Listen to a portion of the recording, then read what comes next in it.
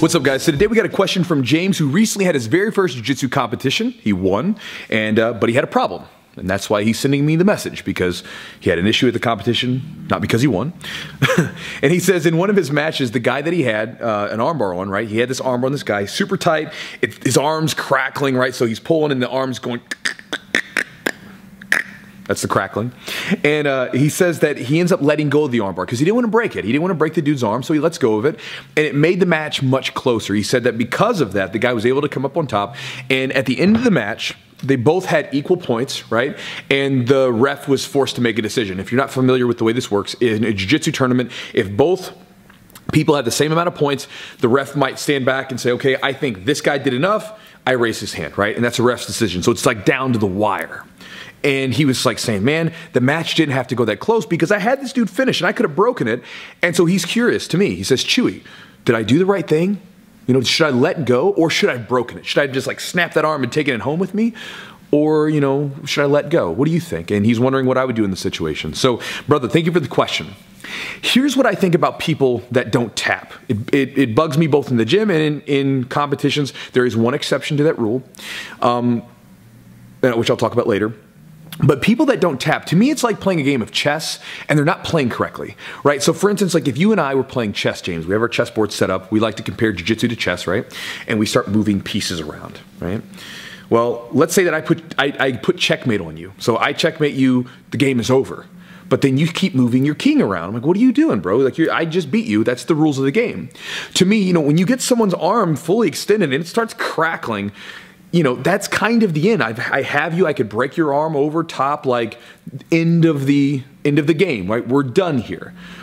But when people don't tap, there's a problem because most people don't want to break the arm, especially early on, right? At a higher level, which I'll talk about in a minute, we'll get to that, they have no qualms with it. But at the lower levels, you don't want to break someone's arm, especially someone like you. You're just getting exposed to the intensity and the mentality of competing, right? And it's a different thing. It's a different animal. It's, you know, the same stuff as rolling in the gym, but it's a different mentality, right? Like inside the gym, when you're rolling with your training partners, you don't want to break anyone's arm. You don't want to pop anyone's arm because, one, your training partners, if you keep breaking them, you won't have any. I heard it said once, if you break all your toys, you got nothing to play with. But just as importantly is, we have empathy for each other when we're training, right? Because when we're training, we're trying to push it to the max, right? We're trying to really push it to the limit to get better and improve. But we always have it in the back of our mind that I'm trying to take care of this person too, because every one of us in jiu-jitsu either has been injured or you will be injured at some point, and it's not fun. It's not fun to sit on the shelf and not be able to do this thing that you love doing, and you wouldn't want to have to do that to someone else. You don't want to hurt anybody else where they can't train, so you're always careful. I know in the gym, like if I get an armbar fully locked out, I stop before I ever get to that breaking point. You know, when it gets really tight and I'll stop there and I'll have complete control. I've even had guys in like leg locks or something where maybe their knee pops, but it's not a bad pop. There was one time just recently, the other day I was rolling and I had a guy in a heel hook and his like knee made a little pop and I could feel it. And I instantly let go. You know, I was like, oh. And I looked at him, I said, you okay, dude? He said, yeah, you know, it was a good pop. I was, oh, okay. You know, so we keep moving. Now, again, I don't want to hurt them. My training partners, my brothers, I don't want to hurt them. But the problem is when you take that mentality over to competing, it doesn't always translate because there will be people that don't want to tap. They're just like, no, I'm not tapping. I've got to win this white belt tournament that is for this regional white belt tournament that means nothing to anybody else but me. I'm gonna let my arm break. And by the way, if you're younger in jiu-jitsu, don't do that. Don't let your arm get busted up because it seems like it's not a big deal now, but the problem is that stuff stays with you. So yeah, maybe your arm pops and maybe you don't feel it for a few weeks and it gets better. But if you keep doing that, I have friends that I knew that trained like that where they let their arms pop all the time and then later on they literally could not fully extend their arm. They had to get surgery to remove bone spurs and stuff. So again, be smart with your body. You only get one of them. And so again, with your situation, if I was there, in that situation, I would have taken it. I would have broken it. And I would have kept going. Now, I don't want to, and I've never had to break an arm in competition, but I would have continued to apply pressure slowly. For me, like when I do submissions, even in competitions, I always try to do it this way. We'll use the Kimura, for example. One of the most dangerous submissions in the book. You're attacking the most mobile joint in the body. No other part of our body moves with the articulation of the shoulder, right?